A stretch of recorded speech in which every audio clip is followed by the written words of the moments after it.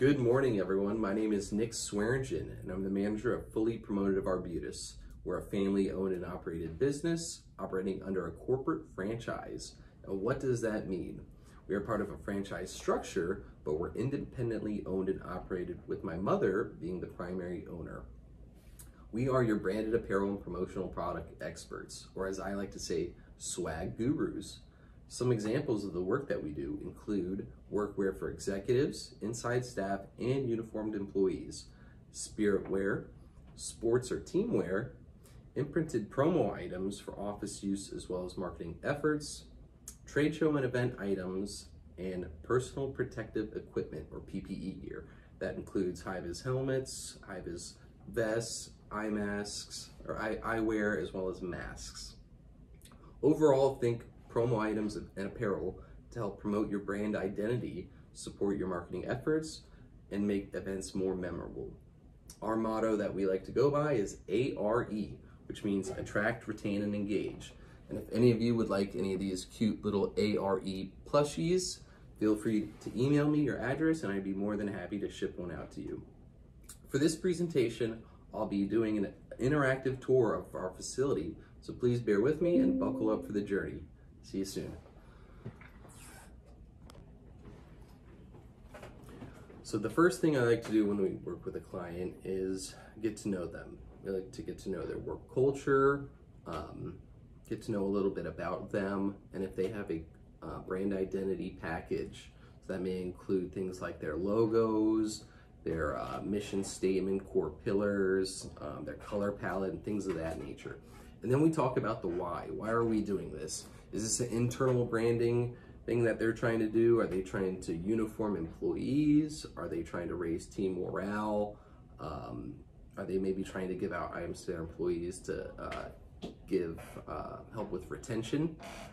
Or is this something external, an external branding thing that they're trying to do? For instance, maybe have polos to present to themselves more professional to the public. Or are they trying to give away items for maybe an event that they were attending? And then we talk about the what. So we always talked about the why and then the what. And then the what being what items may suit best for this event or for this internal or external branding thing that they're trying to do. So there's always the why and then the what. And that's usually how we like to dive into working with a client. Being in the apparel and promo industry, there are millions and millions of items out there. And unfortunately, I can't house them all in my warehouse. So what we have is we have a showroom with bits and pieces of promo and apparel that we can generate ideas and kind of gather inspiration from. And then we go from there and execute an idea for a client. So we have some promo out here as well as some apparel over here. And then we talk with clients and kind of refine the idea from there on what the actual product would be. My office may look like a mess right now, but there's a good reason for it.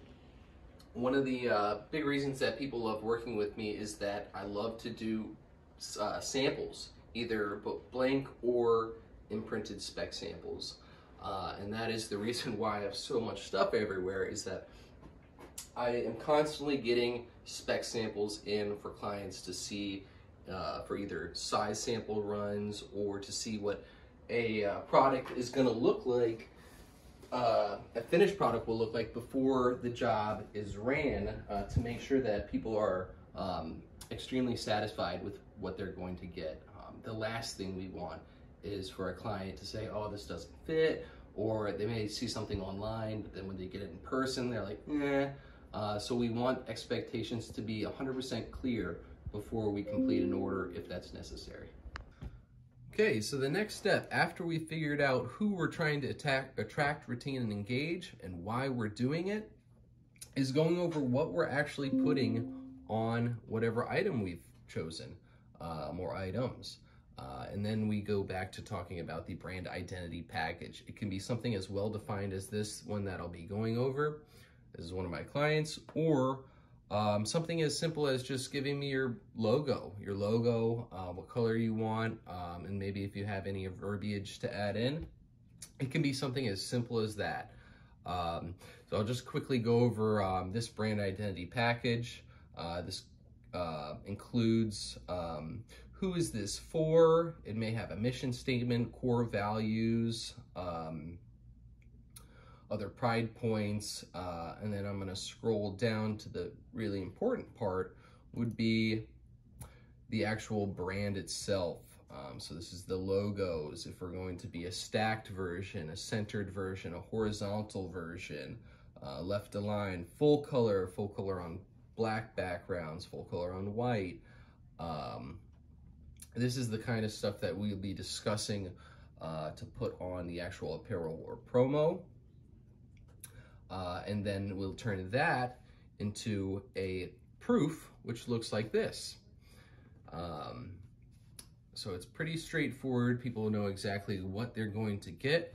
And even if they want, they can even get a sample of an item in so they can see exactly what they're getting in their hands before they actually place an order. We try and make everything super transparent and as straightforward and easy to do as possible. All right, and lastly, we'll go over the meat and beans of the operation, the actual promo and apparel decoration. It's important to note that we don't do any promo decoration in-house. Fortunately, though, we are under this franchise structure where we work directly with manufacturers and have great relationships with them, where they understand both the quality, the turnaround time, and the pricing that we expect. Without further ado, though, we can go look at our back warehouse where we do our embroidery in-house. So why don't you guys come on with me? So back here we have a few different things. In this room we have some heat press. These would be vinyl options. We have a dark room for screen printing, for imaging screens out. And we'll show you what the end result of those screens look like back here. So over here we have an embroidery machine.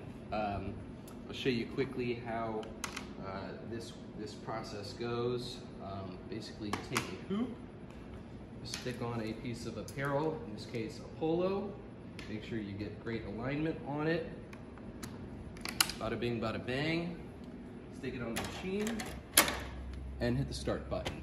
We do 4 pieces of apparel at a time. This machine runs at 750 stitches per minute. It's very fast. When their items are done, they're taken off, cut, and trimmed, and sorted into size, color, and counts. Over here, we have our automatic screen printing machine. This machine has 10 heads, 10 platens. That means we can load 10 pieces of apparel at a time on it with multiple different heads on it. And each head, as we go around, has different colors assigned to it for the design. So each time it goes under a head, it gets a different color that's part of that design.